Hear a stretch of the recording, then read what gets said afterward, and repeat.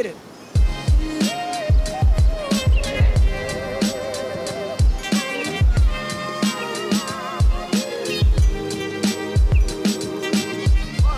Hello and welcome to Florence. Or should we say, buongiorno, benvenuti a Firenze. Just a little bit of Italian to start this video with. Un po' italiano?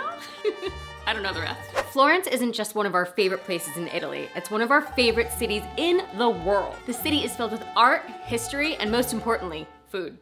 In this video, we want to help you plan your trip to Florence by showing you where to stay, what to do, and most importantly, where to eat.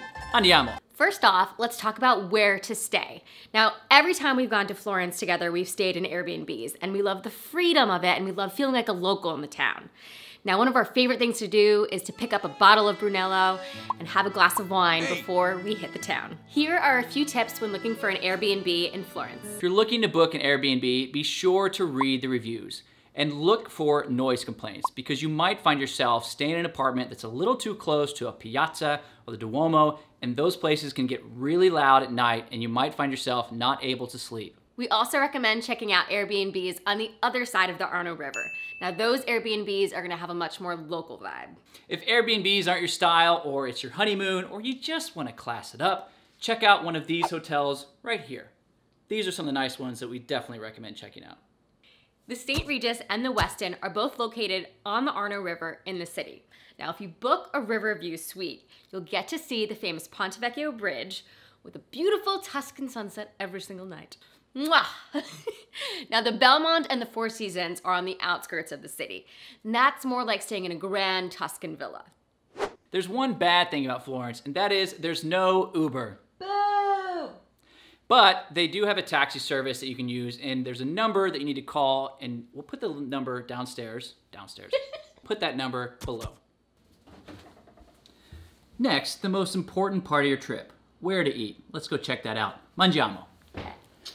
Florence is foodie heaven. Now, the toughest part of your trip is gonna be deciding where to eat because there's so many amazing restaurants. If you want to see us exploring Florence and trying out all the amazing restaurants in Florence, check out our foodie guide video, which is either here or here. But for now, here is our list of our top recommendations. First up, La Grotta Guelfa.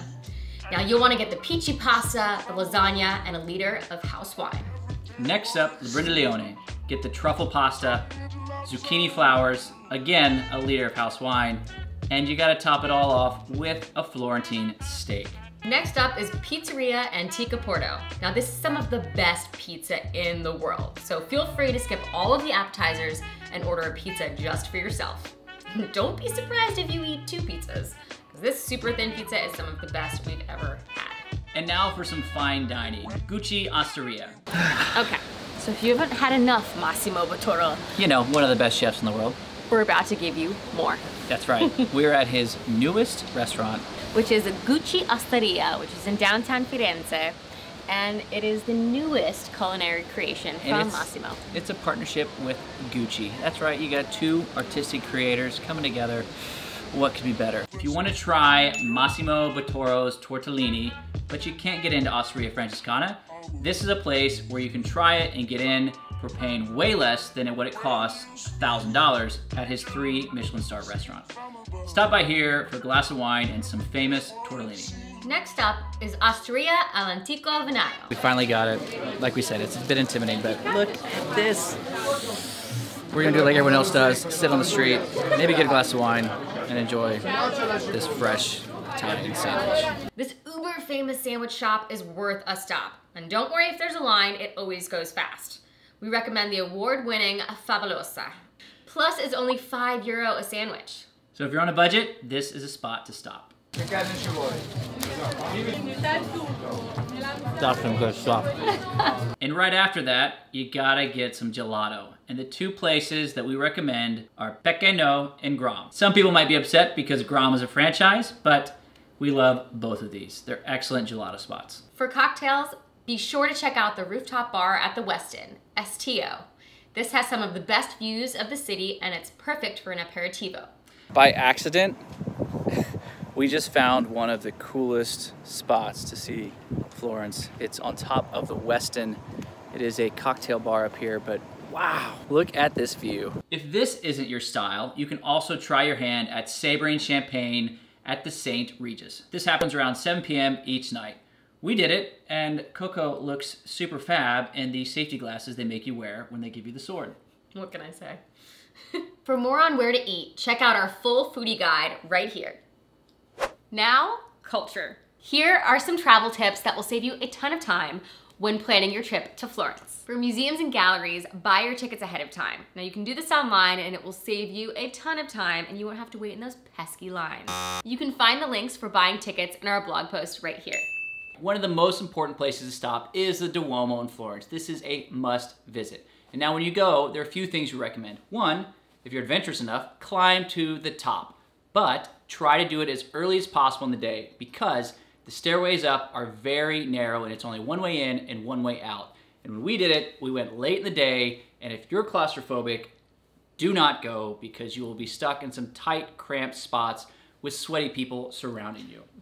The other tip with the Duomo is make sure to book your tickets ahead of time, and we recommend to book a travel guide to show you all the history and all the nuances that this place offers. And that, again, can be found with the link right up there. Another favorite thing to do in Florence is to watch the sunset at Piazzale Michelangelo. I hope I said that right. Now this is on the other side of the Arno River, and it's where all of the locals go to grab a glass of wine or drink a beer and watch the sunset over the romantic city of Florence. And if you're a photographer, bring your camera and bring your tripod because this is the spot to get some of the best photos of Florence. Truffle hunting! Tartufo! One of our favorite things that we did in Florence was we went truffle hunting with a puppy. You just learned what is the... that if we don't keep up with the dog when we're hunting, the dog will definitely eat the truffle before we get there. So that is rule number one, keep up with the dog. Look at this face, you know, you understand, you know, she's a bandita. You're a bandit. She's a bandit. She's a truffle bandita, Maga. Truffle bandita. Because Maga has been trained that she can eat truffle only little. It was amazing. If you have the time to get outside the city, this is one of the most Italian Tuscan things that you can do. Check out Giulio the Truffle Hunter. It's one of the best. You will have a blast. If you love truffles, it's a must. And puppies. And puppies too. And finally, our last recommendation is to not plan everything. One of the best things about Florence is just walking around and exploring the city.